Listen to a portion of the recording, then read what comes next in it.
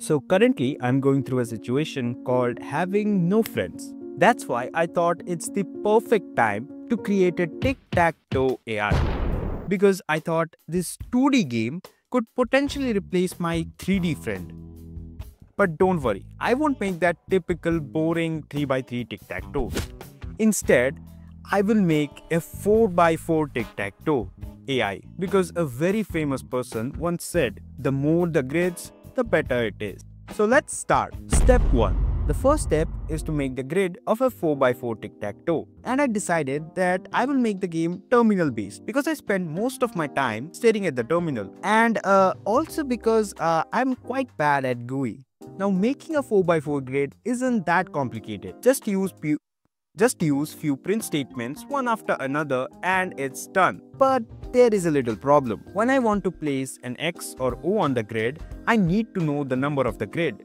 So I labeled each grid with its position number and it distorted the shape of the grid. So step 2. To fix this, I first created two arrays. One for the X, another for O, with 16 values all set to 0. Whenever I or the AI places a move on a specific index, that specific index will be replaced by 1. This means that index is reserved for the player who plays the move for that game. If no one chooses that index, that position will simply display its position number. Let me show you an example. I created a position variable using one-liner condition. It checks if the specific index in either X player or O player has a 1. For example, if X player has a 1, it places an X. If O player has a 1, it places an O. If none of them has 1, it just simply places the position number. This way, the board updates based on which player has claimed each spot. And by the way, I had to make 16 position variables for 16 positions. And yes, I had to manually adjust each one of them so the board doesn't distort. Because let's be honest, I am a decoder and I didn't find a more effective way to do this. But anyways, the grid is finally done. So let's take a break. Step 3.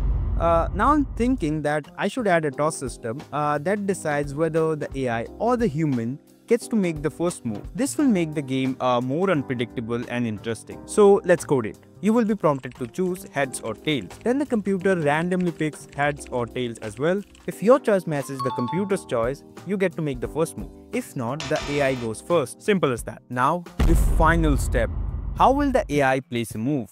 For that, I created an array of arrays that contains all the possible winning positions. Now what's left to do is setting up priorities. So the first priority for the AI is to check if it has any winning position by looking for 3 O's in a row. If it finds one, it places its move to win. Second priority. If no winning move is available, it checks if the human player has a winning spot. If it does, the AI places its move to block it. Third priority. If neither winning nor a blocking move is found, the AI looks for a position that could set up future winning move or maintain control over the game without immediately winning or blocking. Now all of this will work only if the human player starts first. But what if the human player lost the toss? I mean, if the AI has to make the first move, how will the AI choose which grid to fill? Now to solve this, I finally had to use my very powerful dual-core 2.5 petabyte brain, and after hours and hours of deep thinking, I finally came up with a revolutionary idea. Pick a number from 0 to 15 randomly. Yep. Anyways, let's take a test. So I played 15 matches with this, and out of those 15 matches, 14 were draw. And only one game was won by the AI. And let me be clear, it's not like that I made a very smart AI. It's just that I am bad at tic-tac-toe. Maybe that's why I don't have any friends. That's why it's the perfect time to plug in my Discord. Description is in the link.